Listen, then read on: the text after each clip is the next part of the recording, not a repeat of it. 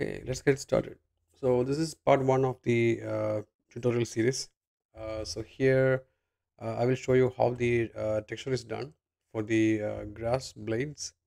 It's a very simple texture based on somewhat similar grounds as per the GDC talk on Ghost of Tsushima. So I'm not following exactly the same techniques, but I'm trying to achieve somewhat similar to it. But the major difference is that in Ghost of Tsushima they used just one single texture for the grass blade, but in our case we'll be creating an atlas. So in this atlas we have about four parts. The first part you see here on the left is the main grass blade. Middle is the stem for the flower. This is the flower itself, so which was downloaded from Megascans, or you can say Quixel library, and then just brought into Substance Designer, and I just adjusted the transforms and everything, so just to get this effect. Then there's a small blade here. Looks like a grass blade, but this will be used as an extension for the flower top of the stem. So this will be the 3D view. So how it is done is like it is very simple. So you start with a shape like this, then just apply a transform just to extend it up, so you can get a grass blade. Then slightly blur it just to get that edges so softened out. Then just transform this along the horizontal axis uh, to squeeze it into a line. So I'm trying to get that little bit of bumpiness for the middle of the grass blade. Then just use a again a blur grayscale, blur HQ grayscale. Then I blend this again, then blend these two. As you can see, there's a small seam in the middle. Then just cut out the alpha at the edges. Then this one is a just a white color that is passed through a transformation node, and just scale it down horizontally. Then blend these two. So I got the grass blade and also this stem. Only the grass blade will have normals because stem is just a cylinder. It doesn't need a normal because it already has the mesh on it. So only this grass blade need to have that fake roundness to it. So normal will be like this, like it's very soft.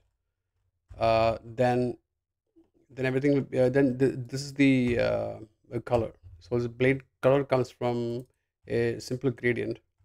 So it starts from pure green, then at the bottom it's like an yellowish green, slightly muddy looking green.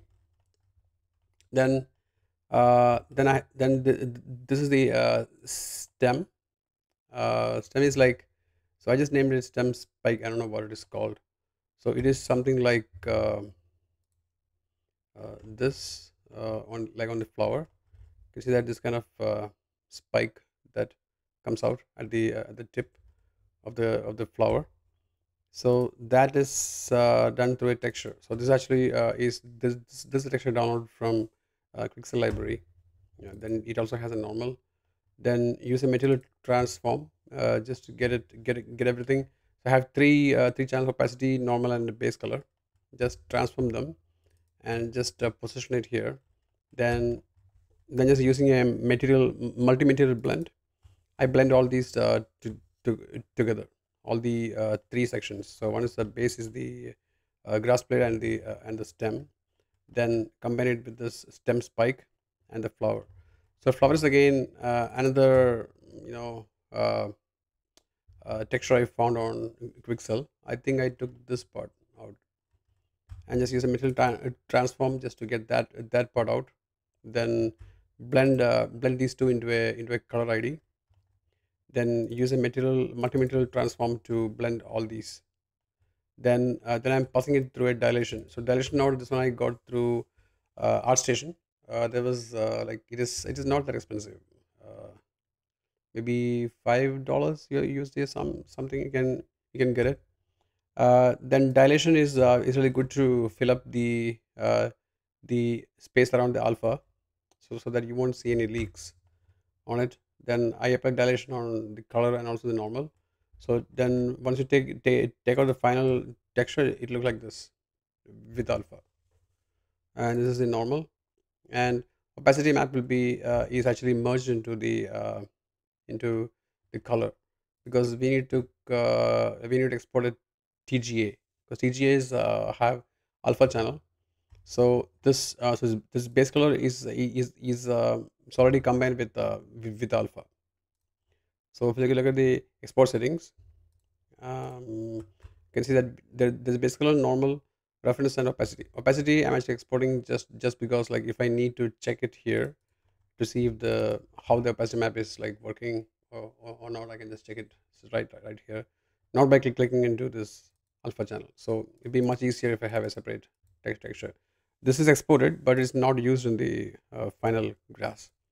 So that is how the texture is done. It is very simple and straightforward. The final size is 512 by 2048, because I only need the height. The width can be really small, so we can optimize it. So this is the texture atlas for the grass blade. So this is the only texture I use for the entire grass, for the whole scene. Now we'll jump into Houdini and create the grass blade. Okay. Now inside Houdini, so now we have a fresh, clean slate. There's nothing here. So this is Houdini Apprentice. You can see that it is non-commercial up here. So why it says non-commercial is that this cannot be used for any commercial production. So this is only for free, testing. You can just try it out. It's like kind of trial version, but it has all the tools and everything included. Only thing they don't include is one of the things that they don't include is the FBX export option, because that is very powerful. In this case, we don't have it. So we'll start with creating um, a, a grass blade first, grass blade geometry. Then we'll create a spawn base for the grass blade geometry. So first, I will start um, with a subnet mask. So why I'm using a subnet mask is that subnet mask is like a container which we will use to create the HDA. So when I use a subnet mask, uh, just create a sub network. So in sub network, I'm actually going to name it as grass underscore HDA. So this will be the main HDA will be using to create the final grass. So we'll start from here, and I just save the file as I will save it into my external hard drive, so that this will be safe under Houdini.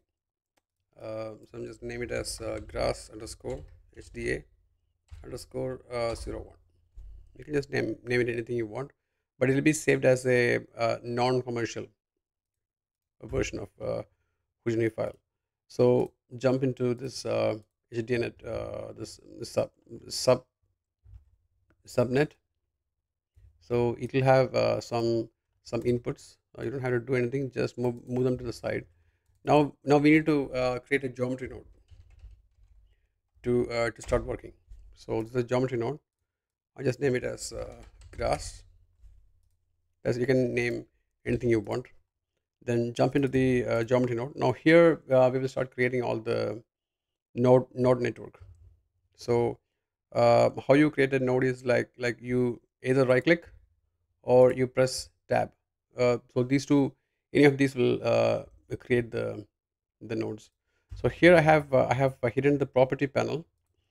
So the option to hide and unhide is like if you press P, it's a toggle. So pressing P, it will hide the property panel. Pressing P again, it will unhide it.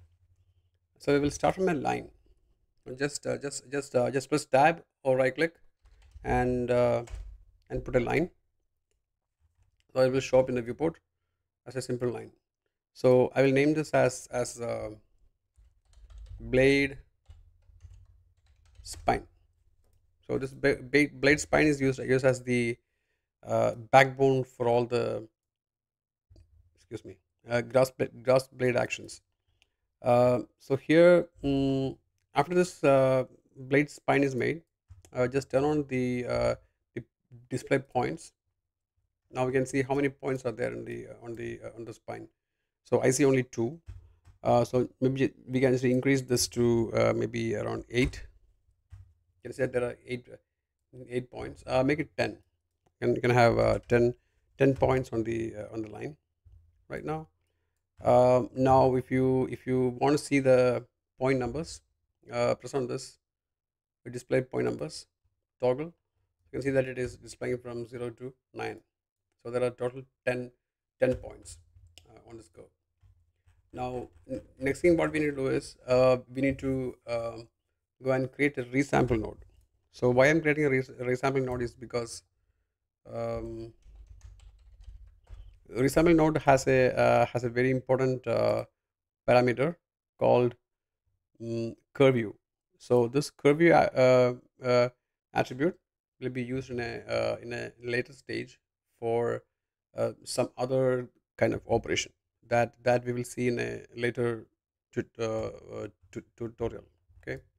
So if you look here, when I turn off the resample, it is uh, increasing the number of points to 11. So here it is like 0 to 9, that means we have 10 points. Here is like 0 to 10, that means we have 11 points. So I'm not going to change anything here. You can just try and play around with this like parameters and everything. So if you reduce the length, it actually points numbers will keep going up. So I'll just adjust it back to 10, just by adjusting it to 0.117. Okay, you don't have to worry about it. Just apply a resample node. Then after this, if we are going to have, like, we need to have a shape, or you can say a cross section. So the cross section is like if you have worked with 3ds Max, you will know that there's a loft modifier. So loft modifier, they use a a, a, a spline and a shape to move through it. So we also need a shape. So that shape is called a cross section. So also I'm going to use a line. If you look at this line, this is the same length as the spine. So I want to make sure that it is not like, I mean, it's not this long, has to be very small. So in this line, I'm going to increase the number of points to 3. I'll show you exactly why I'm using 3 points, and turn on the point numbers, display point numbers. Now I need to apply a midpoint. So the midpoint is like selecting this one of the points on this line. Before that, I need to make sure that this is smaller than the main curve. So you can actually toggle this on to display the template, so that you can see the the spine as a reference. So selecting this, bring down the length of this cross section. Make it like this small, maybe around 0.18, or maybe 0.15, or you can say 0.2. Make it 0.2. Yeah, 0.2 is good. So keep it as 0.2. Then name it as cross section. So this is a cross section. Now I need to select this middle point. So for that, I need to use a group SOP. So sell the group. Now in the group, I will just name it as midpoint. So the group name also has to be midpoint. So now the midpoint is like selecting like when you see this orange color, I just turn this off. So orange color means that it is selecting all the points right now. So I'll change this group type to points. Okay, So it's selecting only points, and um, change the base group to number 1, so that it selects only point number 1. So if you can see, there are three points, 0, 1, and 2. When I change this base group to 1, it is selecting only point number 1. Okay, so next part is to transform it. So I'll use a transform SOP here, and go to selection. Now under transform, I need to specify which group I'm going to transform. So change this group to midpoint. Now if I change any of these translate, it will translate only that specific point. So select this and just use the middle mouse button to scroll through. You can see that this point is being moved. So translate, I think it is 0.025. Yeah, so that is good. So now we are moving this point number 1 slightly along the x-axis. So this is good um, as a shape or a cross section. Now next thing what we need to do is to bring this cross section to 0, 0, 0. So I need to bring it down to the world origin. So for that, we'll use something called match size. So once you put the match size on, it will move this cross section to the world origin. So if you just change this preview, so you can see that it's moving. Now it's moved to the 0, 0, 0. Here you can see that the translate is on. Then use justify XYZ as the center, center, center. So that is the match size SOP. So once we have a match size, now we can adjust the scale of this cross section. You don't have to adjust it, but if you want to, you can do it here. Again, transform, and in transform you can use the uniform scale to change the scale of this cross section, but we will wait till we make the grass blade, then we can change the size. Now keep it here. So this is size. Now we need to use a sweep SOP. So sweep SOP is like a loft in 30s Max. It needs a path or a spline, or the spline here, then also a shape or the cross section. So use this first input as a curve, and second one as the geometry. So when I turn it on, it creates this nice geometry for the grass blade. So turn off this wireframe, point number, and also this point display. You can see that this is a nice little grass blade now. Now adjust the size. So uniform scale, change it to this big, because the grass blade is like is a thin piece of geometry. Now if you press Shift W, you can see the wireframe. So this displays this grass blade very nicely. Okay, so that part is done. Now we will uh, just keep it like more organized. So if you don't want to see this kind of wires like in this shape, you can press Shift S to make it look more appealing. Now select all of these and press this button to get a network box. So create a network box, double click here. This is grass blade. So we made a grass blade geometry. So now what we'll do is we'll try and apply the material on this. So to apply the material, what you need to do is, first of all, you need the material, right? So uh, click tab and just type material, and you can use labs quick material to get a quick look at how it looks in the ones with all the textures applied. So select this, go to render mode, and pick the base color. So I'll be supplying all the textures with this tutorial. You can find the link in the description below. Uh, excuse me. So go to projects, and get your textures. So I'll use a base color right now because I don't need normal map. I mean, this is a little bit of early stage, so I don't need that now. Okay, now I'll just keep I mean, I'll keep the wireframe on just to see the preview in the viewport.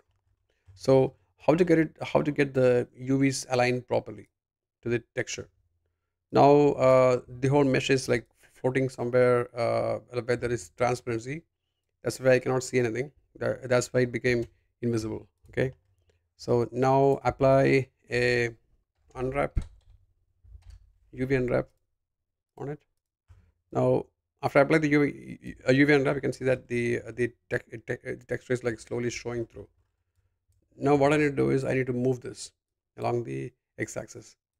So change this perspective viewport to UV viewport.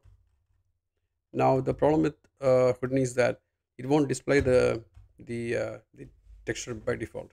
You have to specify it. So press D on the keyboard, which will bring up this display options.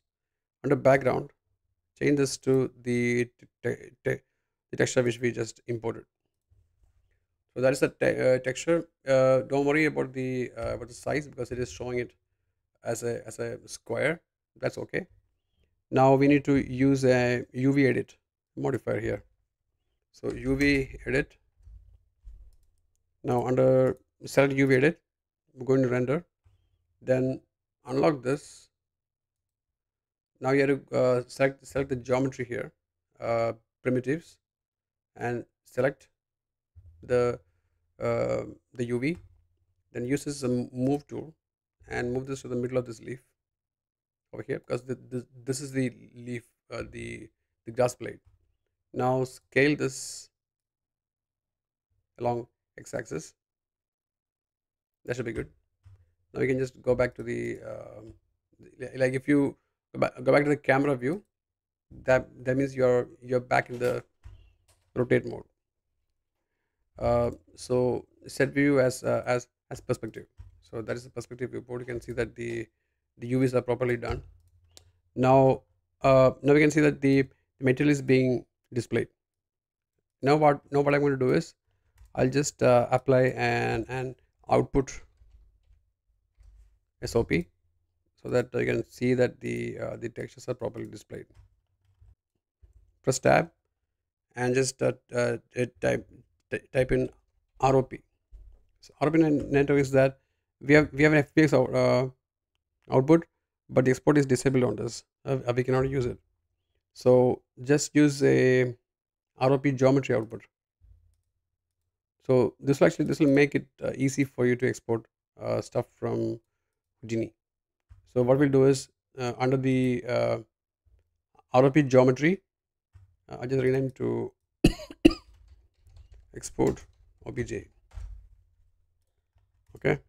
Then under this, change this output file to wherever you want to save it. So I'm just going to projects, our projects, then under Blender, because I'm going to import this into Blender. Name it as grass HDA Blender import. Just to know that this is a proper file that I need to use in Blender. Then one important thing, you have to type .obj because it doesn't show the file extension automatically. So you have to type obj into it. Then accept.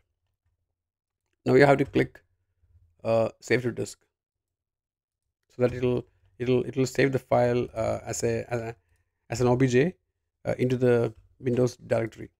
Now you can just open Blender. I will just remove all these basic stuff from here, and in Blender what I'll do is file import wavefront obj, and go to this specific drive, Blender, import, import wave from obj. So now we have the grass blade properly imported into Blender.